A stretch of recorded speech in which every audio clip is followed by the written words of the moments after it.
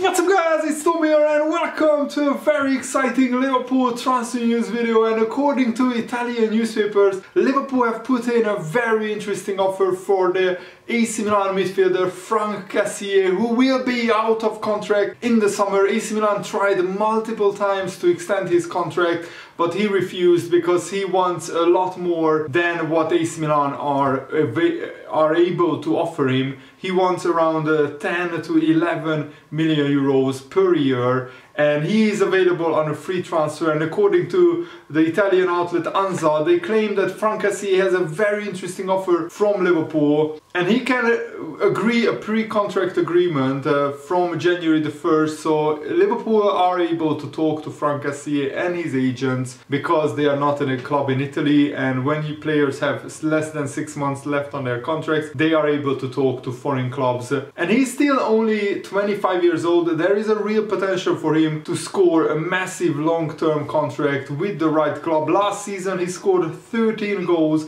in 37 games for Italy, for Serie A side Milan in the Serie A, and also this season he has 5 goals in 16 games, and he just scored a goal in the Ivory Coast 3-1 win against Algeria. So Ivory Coast are through to the knockout stages, the Africa Cup of Nations, and Franck Kessie is regularly starting for them. They won 2 games and drawn the third one in the group stages. And Franck Kessie also scored 2 goals in his last game for AC Milan before jetting off to the Africa Cup of Nations against Empoli, which AC Milan won 4-2. And AC Milan are in the title race in the Serie A. They are second only to Inter Milan, and they are missing Franck Kessie at the moment. And he's a goal-scoring midfielder because he always scores around 5 to 10 goals on average in the league. In his first season he scored 5 goals in the league. In his second, for AC Milan, his second season 7 and 4 and 13, and now he has 5 goals in just half a season. So he could get easily 10 goals, and I think Liverpool need a goal-scoring midfielder like him, and he's about to hit his prime, if he hasn't hit his prime already. And I think he's on the verge of being world-class, and he's such a strong, brilliant midfielder who can pass the ball, he can shoot, he can tackle, and he's a little bit similar to Wijnaldum in that he has a great engine to run for days. And I think Liverpool are still looking to sign a long-term replacement for Gini Wijnaldum, and Franck Kessie on a free transfer is really a no-brainer. The big question is, where does Franck Kessie want to go? Because there are talks of many clubs in contact with Franck Kessie and his agent, understandably so. He's a free agent, and in a normal market, when he has a long contract, he would be worth at least 50 million pounds. So you can snap up a free agent player for like literally nothing when he's worth 50 million pounds. I think that would be a fantastic deal for Liverpool. And Jurgen Klopp spoke about how he structures his team. He said, I think because the team stayed together for a long time, we maybe lost Gini Wijnaldum last year, but the majority of the team stayed together, and it helps us develop things. That's why when you have a cool group that play together for a long while, then you can put in younger players and different players in that setup. And just to intercept here, I think Franck Kessie, because exactly like what Jurgen Klopp said, because Liverpool have a settled team, it would be much easier for him to come in and play straight away. I mean, look at how well Thiago has adapted to Liverpool's style. And Jurgen Klopp also said, like we did at the beginning of the season with Harvey Elliott, who was absolutely outstanding and massively impressive in that period. When you bring in Curtis Jones, the way he performs is because we are stable and because of his talent. And now Tyler Morton is coming in and playing games, and that's possible because of how the rest around him works. And even Fabrizio Romano confirmed that both Denis Zakaria and Franck Kessie are being strongly considered because of the fact that they are out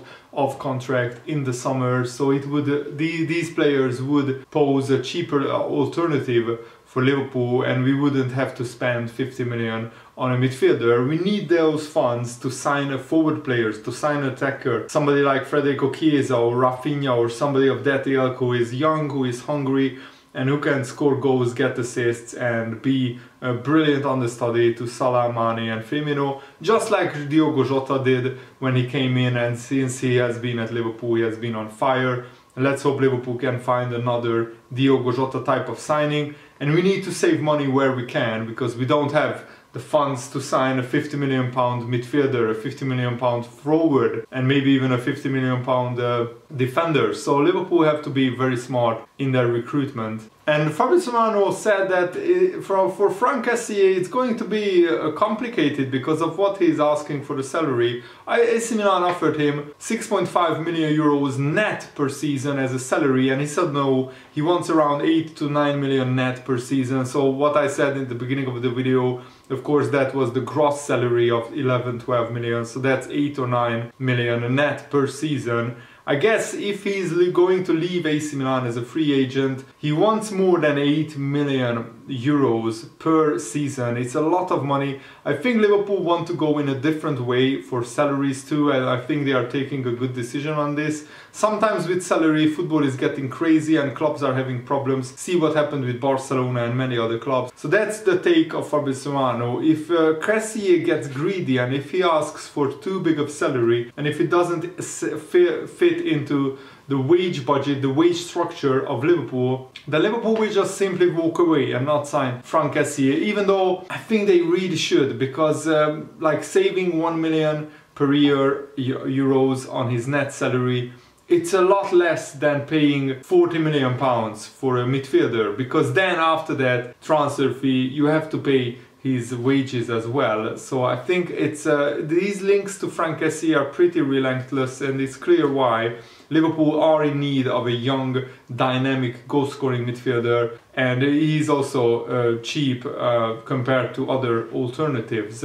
Let's say Liverpool decides to sign Florian Neuhaus of Borussia Mönchengladbach. That guy would cost 40 million plus his wages. Yes, maybe his wages are a little bit cheaper than Franck Kessie's wages, but I still think that that Liverpool will find it hard to resist signing Franck Kessie because of him being out of contract. And Virgil van Dijk previewed the Crystal Palace Liverpool game. He said it's always a tough place to go there. It's never been easy with the fans behind them. It's a small ground, it's intense and a tough place to go. I don't expect anything less than that on Sunday. Obviously, we want to create momentum, we want to keep going, getting results, because that's the most important thing at the end of the day. It's going to be a tough task, but we should all be looking forward to it as well, because it's another step hopefully closer to what we want to achieve.